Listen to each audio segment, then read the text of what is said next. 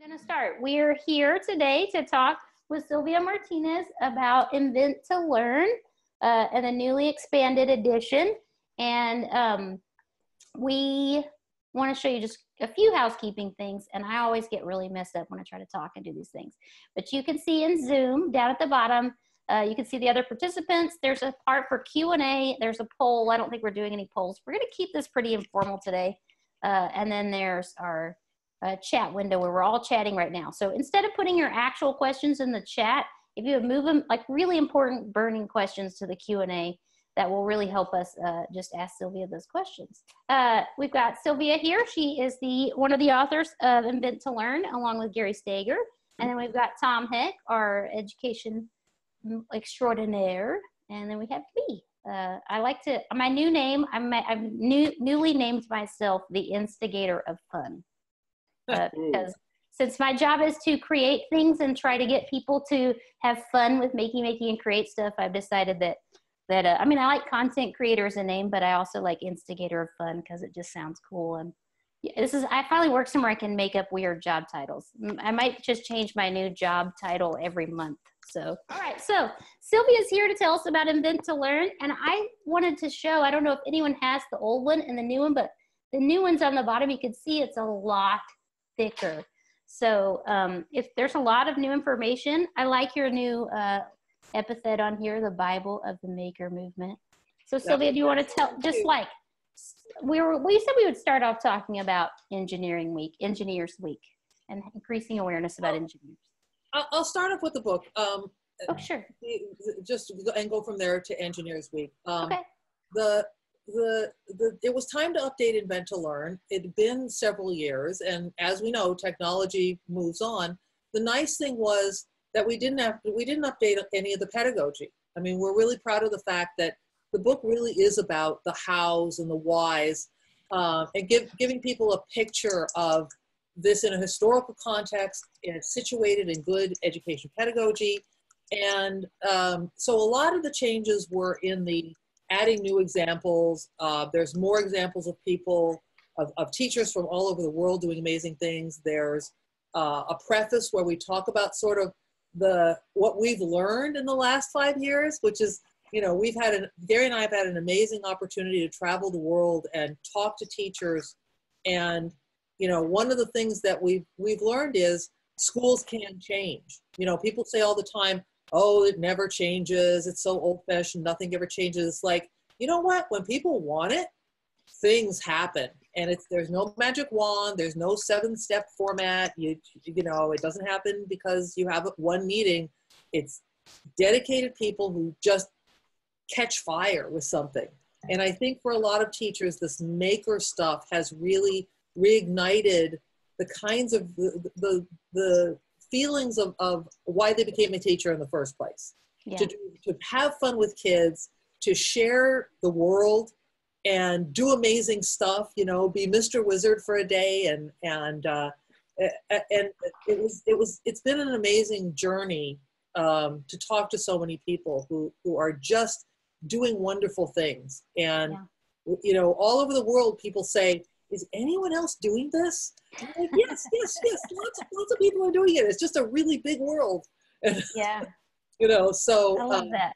And then, of course, all the resources. It's like all the URLs, all the tools. It was hard to decide what to put in this time, because the last time, like the Makey's on the cover, right? Right. It was like the only thing there weren't a whole lot. There was Arduino and Makey, but we kept Makey on the cover. You can sort of see it at the faint outlines of the Makey in the background, because the Makey is one of the things that really exemplifies what the maker movement in classrooms can be all about. I'm glad to hear that. You know, what's funny, now I'm trying to find it, because you had a whole section in here that was new, that was totally changed. I think it's the physical computing section. Oh, yeah. There were things during physical computing section like that I suffered with in 2012, 2013, 2014, just like you have some of the things that they don't exist now. Like they're not a thing, and now there's new things. Yep. And so it is really a testament, I think, to Makey that it could still be in there and still on the cover. I also noticed, and this one was new, was the things to take on a desert island. Yes. There's a little drawing. We're I'm gonna trying to find it. yeah, we're gonna put that out as a poster. I love it. The little TMI robot is relaxing on a desert island with his favorite technology tools. So, and of course, the Makey Makey is on the list. So It's the first thing. I took a picture today because I was pretty excited. I was going to show Jay, and now I can't find it, of course, because I should have, you know, if I was really smart, I would have bookmarked all these things beforehand, but I kind of just like thinking of things I wanted to talk about. You know what else was fun is you put the things that have changed in the last 5 years, and that was that the Kane from Kane, there it is. yeah. Kane from Kane's Arcade, like grew up and kind of like is off the map. Well, like, all those kids grew up. I mean, yeah, they grew up and they're like, we kind of don't want to share a lifestyle anymore, which, you know, I totally respect. So, you know, I think that's part of the idea of the makerspace in a school is kids can take on an identity of being a maker, but you know, the next day they could be a ballerina. The next day they could be a rocket scientist. The next day, you know, these are things that kids go through that we can help support with really amazing tools and technology. And to segue to Engineers Week, some of them may become engineers, but that's not the point. Everyone's like, kids should code because they're going to get these great STEM jobs. And it's like, okay, so, you know, there's some kids will get good STEM jobs. That's fine. But all kids should be able to have a vocabulary, to have a toolkit that they can dip into and say, I know how to do these things. I coded in 3rd grade. I made stuff with a laser cutter in 5th grade. You know, 3D printing. I did that in middle school. You know, so when these kids grow up, I don't care if they're artists or engineers or historians or mathematicians. I think they're going to have this powerful toolkit inside of them, and it's all up to us today to make those things happen. Yeah, I agree. I think that's like really kind of the coolest thing about having a makerspace in your school is that you get you get to try these things. And like, I guess I have one at home, right? And I have a 3D printer sitting over here. My kid 3D printed something last year in 3rd grade. And now this year she doesn't care as much about 3D printing because it was so cool last year, but that's fine. Like she's trying on these things and she gets these rich experiences that, you know, I don't feel like I got to have as a kid. So, and I also feel like I never was taught what an engineer was as a kid. So I like this little segue into Engineers Week too. I noticed you guys had defined some things, like you defined engineering in a really beautiful way in the book.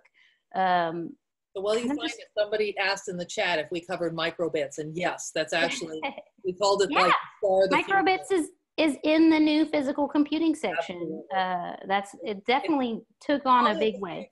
Microbits, I think it's going to be big. You know, engineering, I think, is misunderstood.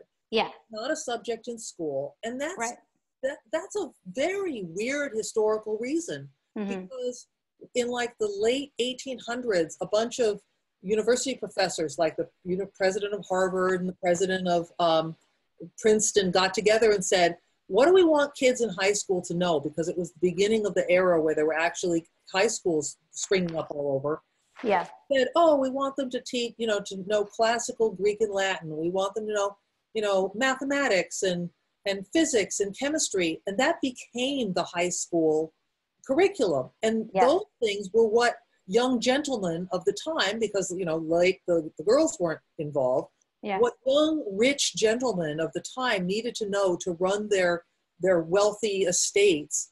You notice there's no accounting, right? There's no engineering. There's no medical part in that curriculum because, you know, rich people hire people to do their own, to take care of their books and to take care of their gardens and stuff.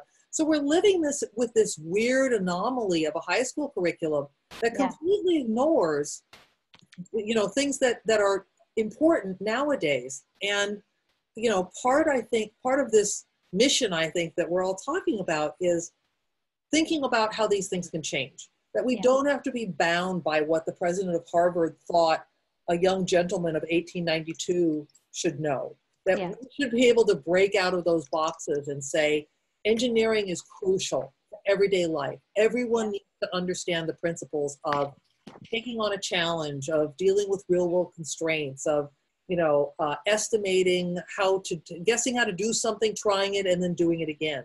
Yeah. And I love what you wrote here because, like, I feel like I always feel like I have the imposter syndrome, you know, like I'm not an engineer, I don't have engineering background, but I do these things every day. So you have a quote here, I'm on page 42.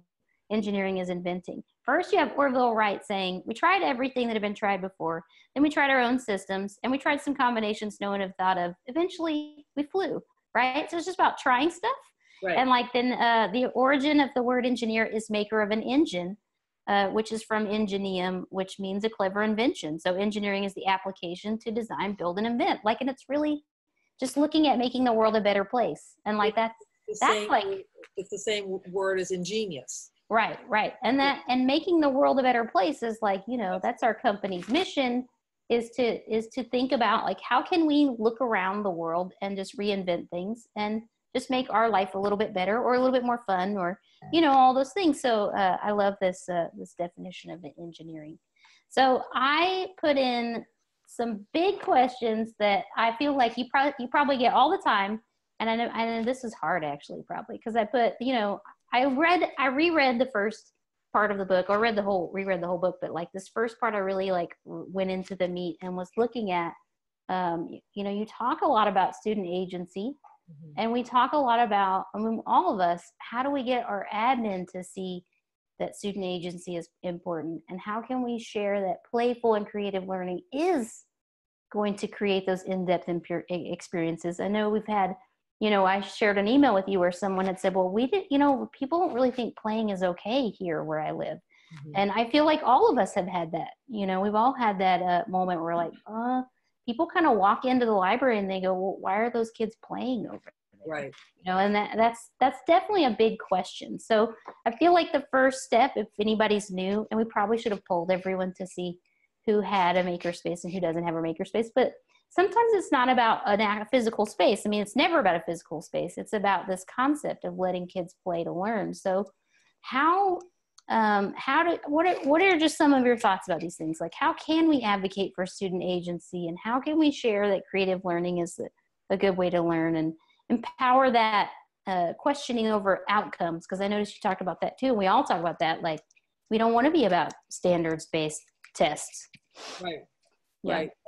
So, you know, that you're right. This is a big question. You sort of hit on the approach, you know, in the question, is it's kind of a chicken and egg thing. Like, you can't advocate for something you've never seen before. So you have to create opportunities, and then how do you create opportunities if you've never seen them? And, you know, so like, for example, with the professional development that Gary and I do, we always start with teachers doing things. Yeah. You know, and some teachers go like, well, I just came for you to give me a handout and tell me how the makey works or the microbit works, and then I'm going to take it back to school. And it's like, no, you have to like feel what it feels like. And we have this 4-day summer institute called Constructing Modern Knowledge, and oftentimes people feel out of their depth at first, and teachers aren't used to that. You know, they're used to knowing everything and being in charge, and they're like, I don't know what to do. I don't know which group to join. I don't like the project. Well, I do like the project, but I don't like the people. And I like the people. I don't like, you know, so they go through all these kind of emotions. And then by the 3rd or 4th day, they're going, oh, this is how my kids feel. You know, so the understanding of the classroom environment comes from understanding, from personally understanding, you know, how this happens, how learning happens. Right. I think you have to, what I tell people when I do keynotes, I say, there's too much to choose from. You can't, there's a fire hose. You have to be able to winnow some of this stuff out. Like, what I use is thinking about what I believe about learning. You know, it's nice if things are cheap. It's nice if things are, you know, have good instructions and stuff. But fundamentally, this tool, technology, computer program, lesson plan, whatever you're looking at, match what I believe about learning. And I believe that learning can't be delivered to the learner. Learner is something that happens inside the head of the learner based on their own experience. So everyone is building a different sandcastle in their own head. Yeah.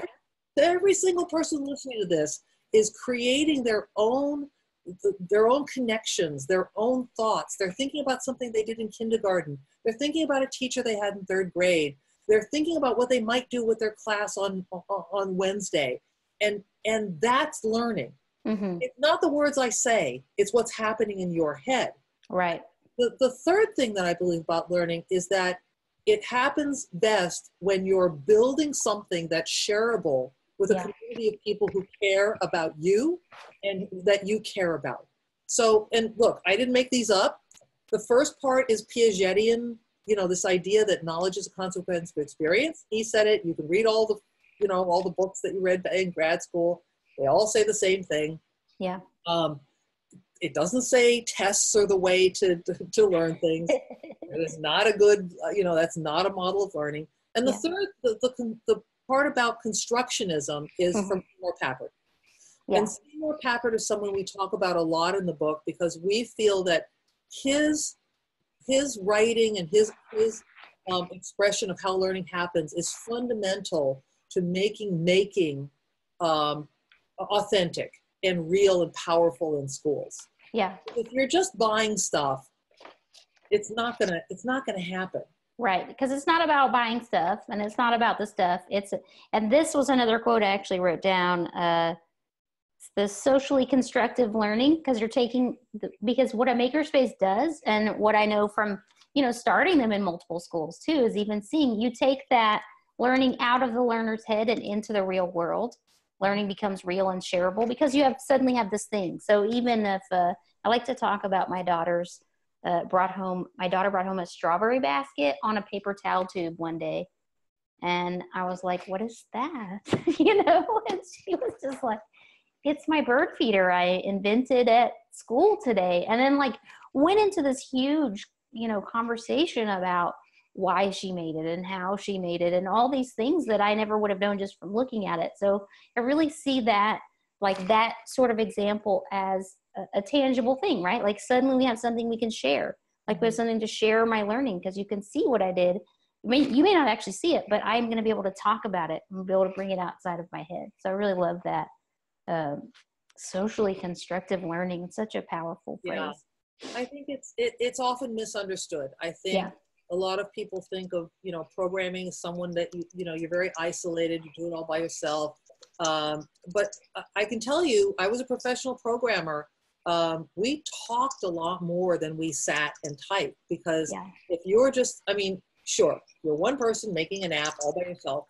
That's one thing. But most big engineering firms, you have to talk to other people. You have to be able to relate and listen and think about, well, what are they saying? And how's that different? Do I understand it that way? And what are they saying?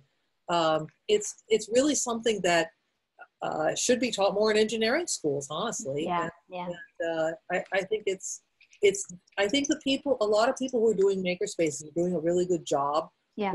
Having students work in teams, having them work on things that are relevant, things that they care about, and you want to talk about. If you have something you want to talk about, you're going to exercise those muscles. There was just a study out that said that ELL students do really well in makerspaces.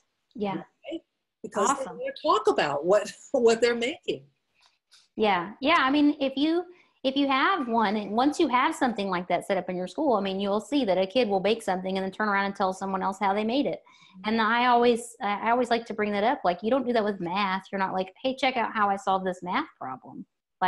Maybe some kid does, but most kids don't do that. The problem is it's not that it's math that isn't like that. It's that the math we teach in school, this very narrow little thing that we call school math, is not like math in the real world. I can tell you, when engineers talk, they're talking about math. When mathematicians talk, they talk to each other all the time because that's how you get these ideas out of your head. Yeah. I was do the word origin game again. The word technology is a really interesting word. Yeah. It's a techno is a Greek word for artifact, things you make, and logo means word. But the Greeks had this this philosophical idea that words weren't just parts of speech. Words were the reflection of what was in your head, and when you said things out loud, it made them real. And this is the ancient world. That was big news back then. Now we don't think that seems kind of obvious, but back then the word logo had a very powerful meaning. It means that things in your head come out into the world, and technology means that things in your head come into the world and human beings make them. Yeah. So, you know, I think that's a very powerful metaphor for this idea of design. What's in your head becomes real in the world. You project your intentions, you project your thoughts, your wishes, your dreams into the world by sheer force of will, by sheer, you know, by taking advantage of all the technology. I mean, look at the stuff that's behind you, Colleen. Yeah. The thousands of years of people working hard. Somebody, you know, somebody invented the screwdriver for the first time, and the pair of pliers, and there they hang on your wall, you know, and we were like, oh, everyone can use a screwdriver. But I mean, all of these things were incredibly, you know, amazing in their day. And okay, you made me, I had to get something off my wall. all right. Jay asked me, he was like, what is that madness? You have jars on your wall. And it's because someone engineered this really smart way to put a jar on a pegboard. So all I have to do is unscrew it to take it off. Like, and I was thinking about in the book too, you talk about technology is something that wasn't invented before, or was something that was invented before you were born. Like there's some quote about that. Alan Kay said that. Yeah, Alan Kay, that's what I was thinking. The personal computer. Yeah. Make connections. Alan Kay invented the personal computer because he went to the MIT Media Lab and spent time with Seymour Papert and Cynthia Solomon and the people who were inventing the logo programming language, the grandmother of Scratch. Yeah. And Seymour said, kids should have computers. The power of computers is to put them in kids' hands so that they can do things that we have not thought of before. Yeah. And Alan Kay, there's a napkin in like the computer museum in San Jose where he sketched the first laptop computer on the flight back to California. Wow. from these meetings. So the very idea of the portable computer was because Papert and people like him had this idea that kids should have the most powerful technology available to them. Yeah, I agree. So, but then if they can't afford them, how do they start making without any funding? So look, there was making well before there were computers, right? Yeah. I mean, and a lot of kids don't get those experiences these days. You know, who tinkers in their basement workshop with, you know, with their kids? It doesn't happen a lot. So I think hammering and nailing and putting things together with scraps and, you know, doing artistic things, bringing art into the everyday lives of kids who don't have, you know, those experiences available. All the things that we talk about are being taken out of schools and replaced with testing on stuff that to me is not even real. You know, it's not real world math. You know, so that said, absolutely, you can have a fantastic experience making things, but there's something about technology that makes it worth going after. First of all, the computer you can use for any kind of idea. The computer can be a musical instrument. It can be a calculator. It can run sensors and timers. It can connect to a makey-makey. You can program on it. Even the cheapest computers, you can go online and use Scratch. And programming is making. You know, a lot of people think, oh, it's just typing. No, what you're making is something that you can share with the world. Yeah, I had someone question me about coding being making and something else like that, like something about computing not being making. I was like, how is that not part of the makerspace? That's all part of it. So I think everything you just said answers your chicken and egg story from before, right? Because if we start making with cardboard and we start, now I'm going too far, broke it. We start making with cardboard, then we can go, then we have these in-depth experiences, you know, like I was doing my invention literacy project with students was just basically like, how does something work and how can I make it with cardboard? And if they wanted, they could add a makey-makey or a microbit, you know, and add sensors and whatever. But most kids wanted to start with what they were familiar with, and that was cardboard, right? Like they wanted to start there. So I think then you develop that rich experience and you can show your admin, hey, look, see, this works. Now can we get some money so that next time they can do this again, but like make their inventions even more amazing. And I think I think we've seen that over the last few years, you know, in people like you spotlighted in the book, like in Andrew Carl's classroom, like you can, in Josh Berker's classroom, you can see how those things are growing, you know, at a phenomenal rate because of what they started doing 5 years ago and are able to do now. And Aaron Riley, who you mentioned earlier, because You know, when you said like kids get better at doing things, yeah, somehow also the community gets better. right. I hear from a lot of teachers that say the kids' projects get better every year. I mean, it's not like the third graders are back again doing, you know, learning more. Somehow this year's third graders know more than last year's third graders. Yeah.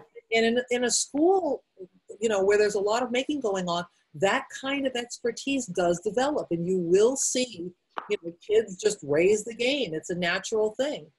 Yeah. So we kind of already talked about all these things, so I might move it on past, but I did love this quote that science is about wonder and risk and imagination, because that was kind of written about in the book about how, like, you know, we don't teach science like that. We don't teach science as a wonder and a risk and imagination. We're not really seeing those things in school. So it's, you know, like the quote from Orville and Wilbur Wright, right? Mm-hmm. It's like they were just like, well, first of all, they were bicycle mechanics, so they had some essential skills that helped them think of the ideas. It's not like they just wandered in and invented an airplane. So, you know, nobody's saying that this is magic. Mm-hmm. Kids, you know, they should learn how to hold a drill properly, and, you know, how to hammer a nail properly, and do all these basic kinds of things. But what happens in school is we then look at it backwards. Mm-hmm. After people, you know, 100 years later, people have developed all these theories of flight, and, you know, we know why wings work and all this stuff, and theories of turbulence. And then we say, well, if we teach the kids all these theories, then they can build an airplane. It's like, well, that's not how the Wright brothers did it. Yeah. You know, the theories really can't exist in a vacuum. It's like, you know, you throw these words at kids and they don't know what you're talking about. And a few will, you know, a few kids always will get whatever format you're, you know, selling. Yeah. But what about the rest of the kids? You know, how can you create experiences so that every kid can have the kind of experience that works for them? I'm not talking about the kind of differentiated instruction, or, you know, we teach one kid who has a kinetic, you know, I'm not talking about that. I think, though, that when teachers create interesting prompts and challenges for kids, kids will start, like you said, in a place where they're familiar. Mm-hmm. Then they'll start to, if they succeed at that, they'll take risks in other areas. Mm-hmm. Now, those risks and areas of familiarity may be different for different kids. You know, some kids may start out feeling very comfortable programming. Some may start out feeling very comfortable about cardboard. And part of that is kind of the teacher's alchemy, right? You mm-hmm. look at kids and go, hey, why don't you try programming? Hey, why don't we play backwards day and we'll switch roles for a day? You know, you kind of cheerlead them into taking those risks, so that, right. But without forcing them, without saying, you know, count off 1, 2, 3, 4, you're the programmer, you're the builder, you're the, you know. Yeah.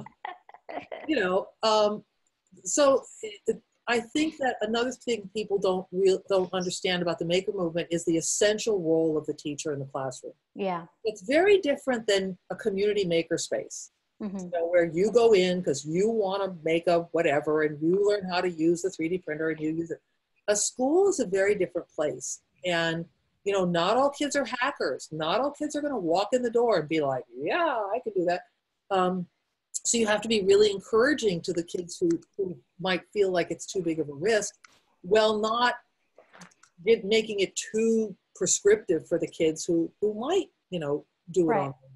So I think people think that teachers just sort of dump a bunch of cool stuff on the table and step back and go, oh, now the magic is going to happen. And then they're disappointed when kids fool around or, you know, waste materials or, you know, the teacher's role is extremely, there's a whole chapter in the back of the book called Shaping the Learning Environment, which is exactly about that.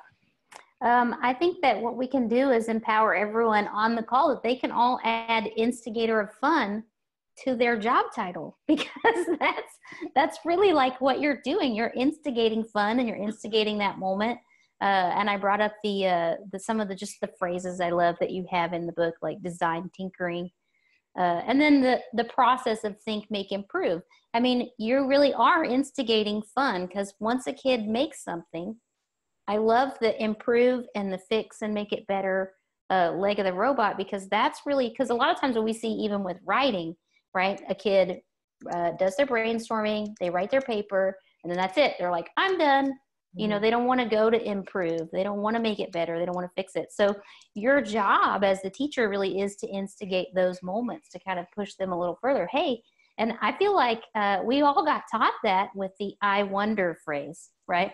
And sometimes that really helps. Like, oh, you know, I really like the way I kind of do that sometimes. I saw something someone had posted like, oh, I like the way this project, you know, is a secret order of things. Well, I wonder if you could add the secret order makey hat, and will that work? Can you do that? You know, and then that all of a sudden you're like, you're just kind of pushing a little bit more, like go a little bit further, try, you know, another avenue for your idea. And I think that is really hard to come across. That's hard to teach people, you know, those phrasings, and, you know, you're like the ultimate encourager. You're an encouraging instigator of fun. Part of it is that the teacher needs to become familiar with materials and what the tools can do. Right. So you're not making, you know, insane suggestions. I mean, like if you yeah. talk to a kid who's made a project with like 8 LEDs and 8 batteries, you can say, you know, I bet you can make that with 1 battery. Yeah. You know, that's a good instigation, because you know it can be done. Yeah. Because you've done it before. So I think for a lot of schools, I'm telling them, buy less stuff. Buy stuff that really counts, that you can get good at, that the kids can get good at. And developing fluency is just as important as having 17 perfect tools that you're going to like spend a week on this and spend a week on that. And it's like, yeah, but how does it go together? When do kids decide what they're going to do? When do they step back and say, what do I think about this thing, you know, that I care about? The idea of it being the child's work, the child's project, I think requires teachers to sort of make a mental flip in some cases. You know, we have a lot of teachers who come to CMK and say, you know, I teach the kids and teach the kids and teach the kids, and they just don't get it. And sometimes other teachers will say to them, do less. You know, explain less. Don't spend too much time explaining. If you've got 17 steps, make it 10. If you've got 10, make it 5. If you've got 5, make it 2. And, you know, let kids sort of like find their own level with stuff. I think that all brings me to, I think it was Pepper was talking to Congress about teachers aren't learners. Was that Congress, or was that? I think it was congressional. He makes this like, it's around the time where he talks about the French world thing, but he's talking about teachers aren't learners, like, and they need to be learners, because we want learners to learn how to learn, right? Like it gets a little wordy when you say them all the time, but this quote of like letting our students see us struggle to learn, right? You see me, and I know that's something I always tell people when I'm talking about starting a makerspace or starting making or starting with anything. You don't have to know how to use everything.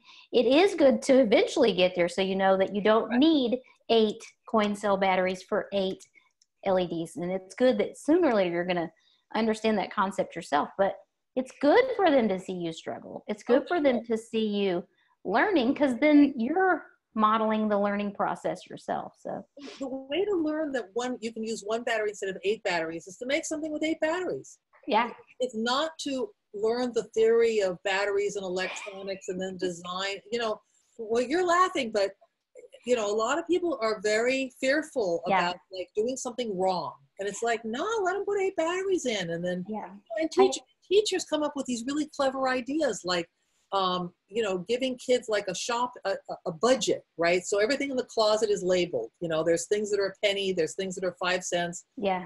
You know, a microbit is 50 cents, you know, and you have $1 to spend on your project. Yeah. You start understanding when you have to conserve, which is a number one engineering principle, is you're always working within some constraint, budget, time, gravity, you know, whatever it is, there's some constraint on your project. And putting constraints on kids is not like telling them what to do. Right. You're drawing the box. You're not like coloring it in for them. Yeah. I mean, I think creative constraints are kind of that's what makes things great. And Tom actually and I were talking about that earlier in the Invention Literacy Workshop.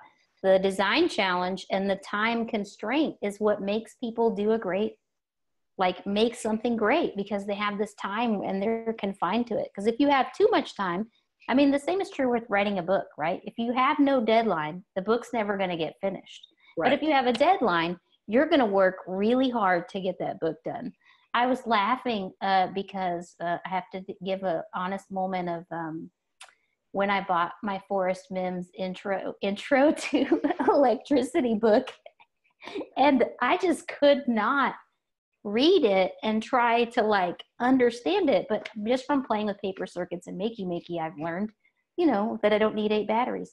And I've just learned so much from playing, and people often ask me that, how do you know how to do all this stuff? Well, I just played until I figured it out. Right. And I think so that's one thing we didn't talk about in our time is like really close to up, or it's already over, but we have no real time limits because we just do what we want because, we don't care. We're recording it so people can watch later, so if anyone needs to go, we're sorry. Tom, I hope I can't find the chat anymore because I put it in screen share, and now I'm worried that, I'm also worried that it's going to share the chat. It's like crazy. There's so many people chatting. It's great. Yeah. So I'm going to let Tom bring some thoughts, but what was I going to say? Oh no, I lost it. Okay. So our last thing that I was going to say, I know what it is. It's perseverance. And it was talking about, there's this thing, and I do want to say this before we go to the end of, shutting off, because I think it's important for everyone to think about and hear. We don't push failure, right? We don't set up fake failure moments. So just by design tinkering, which you had earlier, and playing and trying to invent things and making something with 8 batteries, that's where you fail and you learn, I don't need this. My teacher said I only have 50 cents to spend. I can only use 1 battery. How many LEDs can I light up with 1 battery? Suddenly they're trying to figure those things out. So we don't have to set up failure. So I really love that, that idea of perseverance. I don't know. You had something in the book about that I was reading. So, one of the things we said in the book about perseverance is that children will persevere at things that they care about. If you're asking kids to show determination and grit, and, all these popular words about something that they don't own, that they don't care about, you're just asking for compliance. There's a big difference. And, when we're a team together and we're all struggling, goes back to that quote you put up. When we're all thinking about how to do something better, we want to make each other happy. We want to be a community that wins. Mm-hmm. All kids want to change the world, and they look at superheroes and think that could be me. Well, it can be me in a real way with the kinds of tools and technology that are available today. And we have to have teachers who are brave and put it in front of kids and are willing to learn themselves and think about, what modern learning really looks like. Oh, I feel like we should address this if we can do it quickly, just because I had that really long email I sent you. And then, Tom, are there big questions that we really need to ask? As Sylvia said, it's very active. It's really cool. Okay. Honestly, I can't even read it so fast. We could probably spend an hour on some of these, but there is one, I think, that is worth answering, and that is mindset. I'm going to try to condense some of these. Okay. So Sylvia, we have done a really excellent job of training kids in school, my own kids. I've got a 15-year-old daughter and 19-year-old son. My son's in college, of essentially going to a classroom and waiting for the teacher to say, I want you to give me X, Y, and Z. So you're in a French class. The French teacher says, I need you to have this assignment done to me. And and so, for example, my daughter, who's a really good student, has become a heat-seeking missile to determine what the teacher wants and delivering that thing. Oh, yeah. And so this question, there's been a couple of things that have come up around this that I'm watching the chat and questions, which is essentially, how do we change the mindset? Because it seems as though the makerspace provides not so much lasered, I want you to hand in this thing, that you can fit in here, and it's all very easy to grade, as opposed to all on the other end of the spectrum of, I don't know what you're going to hand into me.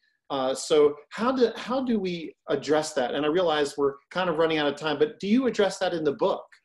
So yes, there's quite a bit in that about practical suggestions for, project-based learning based on, this isn't new. I mean, we didn't just make this up. We're really trying to ground it in good practitioners of project-based learning and progressive education, from the Reggio Emilia movement to, the project approach, to, this idea of messing around, which is really crucial. And all of that is in the book, and I won't try and condense like 3 chapters. It's something that a lot of teachers say that they have to go through an active kind of unschooling process, where they really have to convince the kids that they aren't, if the kids just don't ask the 17th time, what do I have to do to get an A, the teacher's going to finally give it up. Because, that's the way we train them, right? So I guess the good news is we taught them to ask those questions, but we can unteach them to ask those questions. But it takes time, and it takes trust, because you can't say, there's no test, there's no failure, it's all okay, except for the quiz on Friday, and you might get an F. It's like the kids see that so fast. They're like, oh, yeah, we'll just say blah, blah, blah, fail early, fail often, and then we'll study for the test. Kids are completely willing to play whatever game you're dealing out. And there's a lot of kids who are really good at school. They get good at school, and we want them to be good at other things too. But we don't want to like screw the kids who are good at school. It's not like, you don't count, it's like, so we have to kind of like make sure that everyone's included. We have to make sure that, for example, if you have competitions, if you're in the first Lego League, what about the kids who don't feel comfortable competing? Competitions, statistically speaking, have gendered outcomes. Yes. More girls tend to take a step backwards when there's any competitive element. Now, I know there are girls who win first place. I get it. It's not this kid does exactly this thing. But ask yourself, how can we have, say, a maker fair in addition to a robot competition? Maybe the maker fair has prizes for the weirdest robot, or the slowest robot, or the silliest robot, or something like that, where other kids can have those experiences, those good experiences that the first Lego League kids are having. And I can't criticize anything that schools do to get kids interested, and that fires teachers up, and that asks teachers to, think hard about what they're doing. I think, though, that there are ways to include more kids. Yeah. That goes, and that goes beyond. Of course, we want boys and girls. Of course, we want all cultures, all ethnicities. We want kids who are not doing well academically to participate. So you have to think about, if we're not letting kids take a makerspace class because they got a bad grade in math, or they got a bad, participation grade or something like that, we're shutting the door to the kids who very well may need that class the most. Yeah. And there's 1,000 ways to do these things. There's no one right way. There's no blueprint for a makerspace or a curriculum that's going to work for everyone. It's about thinking hard about what's right for your kids, where you see them going in the future, what lights their fire, what lights your fire, and trying things, You try something, it doesn't work, you try it again, you tweak it a little, you change it up, and you know, hopefully all you administrators out there are making it possible for teachers to do the same kind of iteration that you're asking kids to do. You tell kids, fail early, fail often. Well, you better tell teachers that too. You know, you want to try a new class or a new project, and it just completely doesn't work, and the materials are wrong, and the kids are, it's just awful. Yeah, well, that should be okay. yeah, that should be okay. Yeah. Celebrated. That should be like, oh wow, now we have a lot to talk about. Yeah. If everything was perfect, we'd have nothing to talk about. Well, this is what I wanted everyone to hear is that clearly this is a topic that you have addressed before, Sylvia, and it's in the book. And this is why, frankly, when I'm leading workshops and teachers get a little stressed about this, Tom, this was fun, but how am I going to justify this? Yeah. Right. This is where my easy answer is: just buy Invent to Learn and read that, and then you'll understand how to make the case. There's literally a chapter in the back that says, like, say this, not that. It's like, Yeah. when You also, say, you know, like the roof is falling apart, so therefore we can't buy a 3D printer. It's like the building repair and the instructional budget are not the same, right? right. Why are we freaking out and pretending like, you know, 3D printers are some, you know, something from Mars? This is just another instructional tool. Teachers can learn to do this. Kids can learn to do this. You know, a lot of people say, oh my God, how do I learn how to do this? And when there's no this, it's not like, well, what's the list of stuff I have to learn? Where is it? You know, I think sometimes like, it's like improv, right? Improv actors work really hard and practice a lot, and then get on stage and do something they've never done before.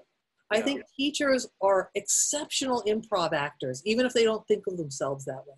And there are ways to build those skills of looking carefully at what the kids are making, talking to the kids about their thinking process, asking them, you know, to take the next step, to challenge them with something wacky or something interesting or something fun.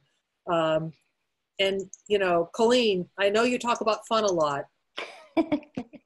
I think it's crucial, and people know this. They know this. I know they say the words, well, if it's fun, it can't really be learning.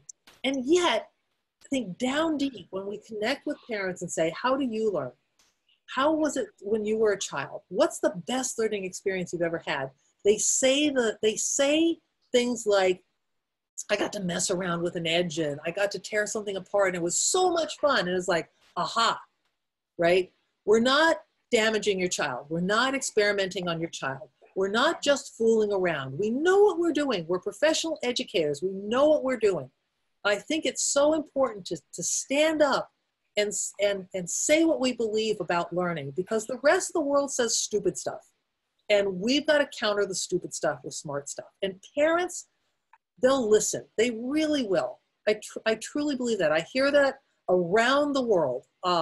When you include parents in what you're trying to do, when you don't just send home one piece of paper and then act surprised when they don't know what's going on. When you include students, you give students roles as technology leaders. You tell them, why do we think this stuff is so important? You let them help. You let them make decisions. You let them read all the different 3D printer technical, you know, support issues and decide which one to buy, and then buy it, you know, and that creates pride of ownership. It creates a community. It creates a place where your students, your parents, your teachers, and your community feels like the school's working in all of our best interests. Okay. That's my. That was good. You were great. We have gone like stuff that I would love to share. I can add things to the chat maybe, or send you guys things. We have summer institutes. I'm keynoting at a bunch of conferences coming up. Yes, we're going to give a little bit. Gary and I are doing 4 days in Texas, 4 single-day workshops to get kind of a taste of what we're talking about. April 8th through 12th, Austin, San Antonio, Houston, Dallas. It's only a day. It's not a big commitment. Come and see what all the fuss is about. And everybody who comes to the Texas ones gets a free copy of the new book. Awesome. So, come to Connecticut? Yeah, absolutely. I absolutely will come anywhere. Okay. People send me an email, say, come, I'm going to Atlanta in June. I'm going to Chattanooga, Tennessee in June. And I'll be at a couple conferences. If you look on my website, sylviamartinez.com, you'll see my schedule. You'll see all the stuff that is there. Oh, we were just in New Jersey. Oh, see, somebody the Chattanooga Tab Institute. That's June.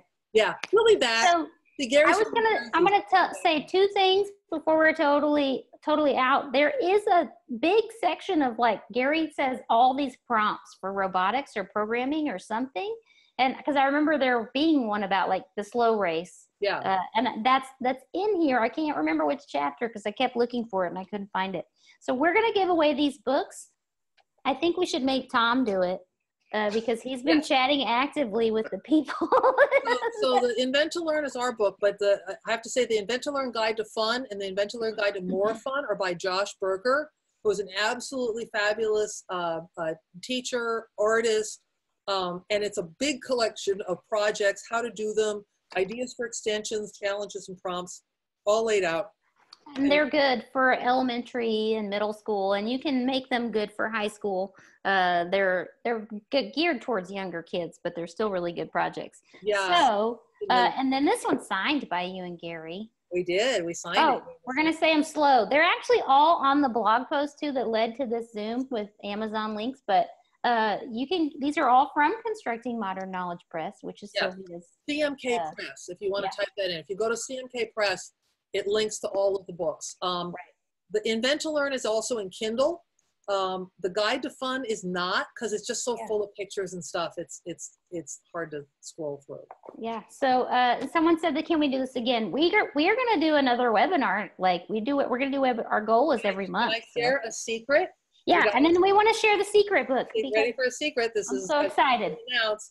There is a new, this is backwards, right? It's going to come out backwards. I can see it. Perfect. Oh, you can see it. Okay, it's a brand new book by Aaron Riley called The Art of Digital Fabrication, which is going to come out in about 2 months.